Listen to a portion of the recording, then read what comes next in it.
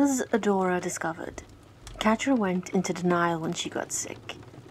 She had a cold, but she spent all of Thursday evening dismissing it as a mild case of the sniffles. Now it was Friday morning in bright moon, and Catra was lying in bed, grumbling that Adora didn't have to excuse her from that day's alliance meeting. It hadn't been that long since Catra had been the princess's enemy, and she was still struggling to make a good impression.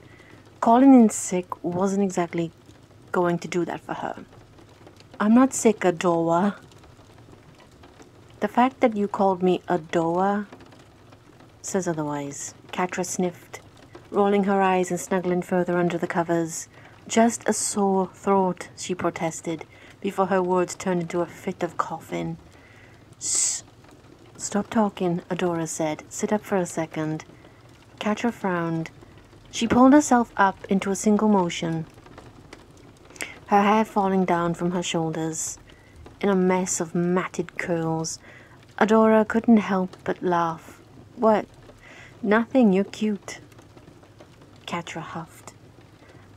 That was something else she was getting used to, being close with Adora again. Adora had insisted on taking care of her instead of going to the meeting. Catra reveled in the attention, but it felt strange.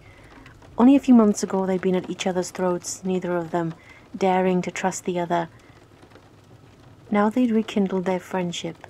And not just that, in their private moments together, Catra would lean her head on Adora's shoulder. They'd hold hands. They had even kissed. It was everything Catra had ever wanted and never let herself hope for. "You are..." she coughed. "Ah, cute, I'm a mess." Adora rubbed her shoulders, sympathetic. "No, you're not. Let me braid your hair." Catra shifted so she had her back to Adora, who grabbed a red ribbon from the nightstand drawer. She sat down on the bed behind Catra. "Can you do a fishtail?" "Sure." Catra smiled and reached back, catching Adora's hand as she was about to start working on the braid. She interlaced their fingers and tilted her head so she could see Adora.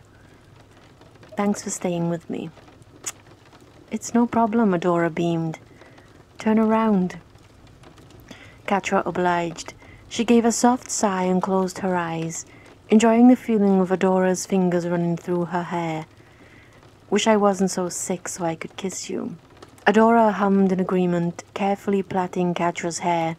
When the braid was all done, she tied it together with the ribbon. "Ta-da! Looks good to me." Catra patted her hair, relieved to have it out of her face. "Thanks, Adora," she said softly. "You know, I can still kiss you," Adora murmured, wrapping her arms around Catra's waist. "It doesn't have to be on the lips." "Oh yeah?" "Like this," Adora said, nosing at Catra's neck before kissing up to her jawline. Catra leaned back, rested her head against Adora's shoulder, and closed her eyes. "That's nice," she admitted, with a smile that she reserved for when she and Adora were alone.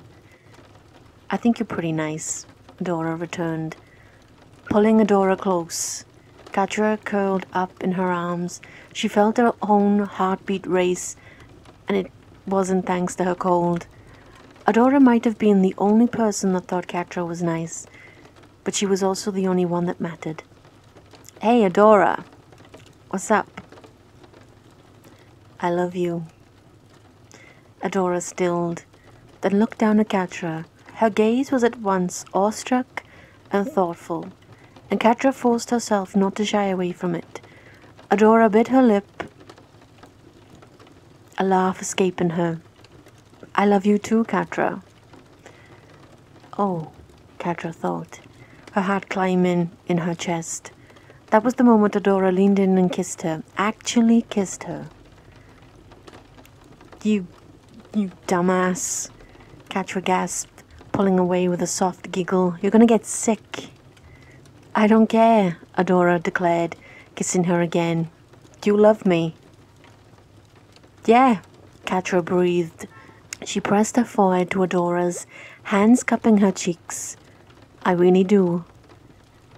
They spent the rest of the weekend in bed, each getting over a cold, but to both of them, it was worth it. Glimmer doesn't know why she thought it would be a good idea to put herself and Catra under a truth spell. But they've been stuck together in one of Horde Prime's holding cells for over a day, awaiting near certain death, and Glimmer has had enough of Catra's evasive answers to every single question she poses. Call it an impulsive decision, call it manipulative, but if Glimmer is also under the effect of the truth spell, you could also call it a bonding exercise, right? As it turns out, the bonding exercise is not really working. Catra has spent the past 15 minutes tight-lipped, occasionally sticking her tongue out at Glimmer or snarling at her. In the meantime, Glimmer's efforts at coaxing the truth out of Catra have only resulted in a self-incriminating admission that Catra looked hot in her suit at Princess Prom, that got a cattle out of the feline. No words though. Look, I thought this would help us get to know each other better. Catra rolls her eyes, then continues staring at the floor. She shivers, curling her tail around her waist in a feeble effort to keep warm. I'm being honest, Glimmer protests. Look, I'm angry at you about so many things, the destruction of Bright Moon, the way you hurt my friends, what happened to my mom. She hugs herself, not looking away from Catra. But I'm willing to work with you, to forgive you even. Slowly, Catra's stare shifts from the ground to Glimmer. You know that neither of us can get out of this place alone. We have to do this together, and if that's going to happen, we need to trust each other. Catra opens her mouth as if to say something, then closes it. You have to tell the truth sometime, Catra. She wavers, tail flicking around in the air. Well, Glimmer leans forward. Spit it out. I'm emotionally repressed and struggling to deal with years of trauma that I don't want to acknowledge. Even though I act like I don't care about people, I actually care too much, and my facade of cruelty only pushes them further away. I regret opening the portal, and I wish I hadn't sent Entrapta to Beast Island, but I don't know how to accept and atone for my own bad decisions. I wish Scorpio was still my friend. I don't actually hate you, and I'm in love with Adora. Glimmer falls back, floored. You don't hate me? Out of all the things you could focus on, you pick that, Catra shouts, her cheeks reddening slightly. I thought it was the easiest thing to tackle. Catra huffs.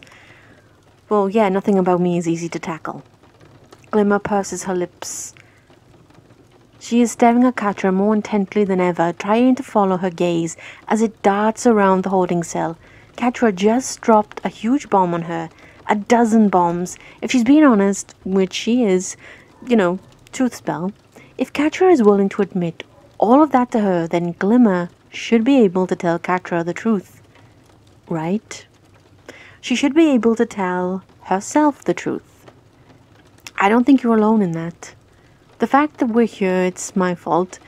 I worked with Shadow Weaver and Light Hope. Horde Prime would never have even found Entrapta if I hadn't tried to activate the heart. Her voice quivers. I messed up. Possibly more than you ever have. Catra arches a brow. And even if you don't think that's true, there's no contest between us anymore. Cautiously, Glimmer holds out a hand to Catra. If we're going to survive, we have to be friends. That earns a small smile from Catra. Gross, she quips. Glimmer sighs. If you aren't willing to do it for me, do it for yourself. Slowly, Catra reaches out and takes Glimmer's hand. She shakes it. Okay, Sparkles. I guess we're doing this. You got enough of that magic left to bust us out of here, or did you waste it all on that truth spell? Glimmer smiles despite the annoying nickname. She lifts the truth spell, which rises in the air around them before dissipating into a pink haze. Hey, It turns out that a true spell is a lot easier than creating a burst of magic strong enough to break down the door. We'll have to find another way out of here. When the guards come, that's when we make our escape. Then we had better start planning, Glimmer says, before scooting closer to Catra. What are you doing? Catra asks. I just have one more question. You're in love with Adora? Shut up.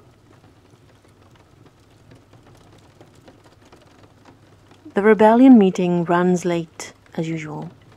It's 10:30 at night, and Queen Angela is in the midst of discussing battle formations with Commander Corona. The rest of the attendees have long since ceased paying attention, or at least Princess Glimmer has. Casually, Glimmer glances around the war table. The other commanders have started to let their exhaustion show, and her mother's guards blink back bleary expressions.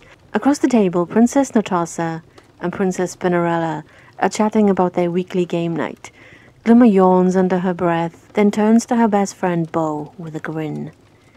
It seems that my mom no longer cares about my bedtime, she jokes.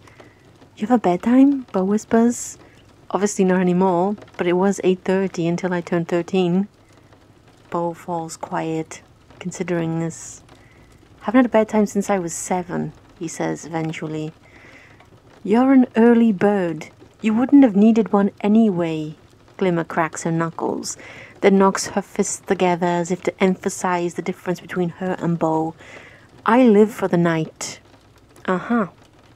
This is cutting into our board game night, Glimmer mutters. She and Bow have a weekly tradition. Every Friday they play board games together. No matter what else is going on, they find a way to keep the custom going. Sometimes the games are short. Other times they last late into the night. What matters is that they happen at all. It's a promise that Glimmer and Bow will always have time for each other, that they'll be friends forever. Do you think your mom would notice if we snuck out of the room? Probably. And that concludes our meeting for today, Angela calls, her voice rising above the general chatter in the war room. Not that anyone has been paying attention for the past 5 minutes, she adds. You're all dismissed. Yes, board game time, Glimmer laughs, teleporting around her room and finally landing on her bed. What should we play? She shouts down at Bow, who is examining the many board games on Glimmer's shelves. What about Seahawks and Ladders? That's too easy. I'm trying to stay awake, not fall asleep. Pick a challenging one, Bow sighs. Risk? Hits too close to home. Potatograms? Glimmer snaps her fingers, and sparkles dance around her hand. That's it.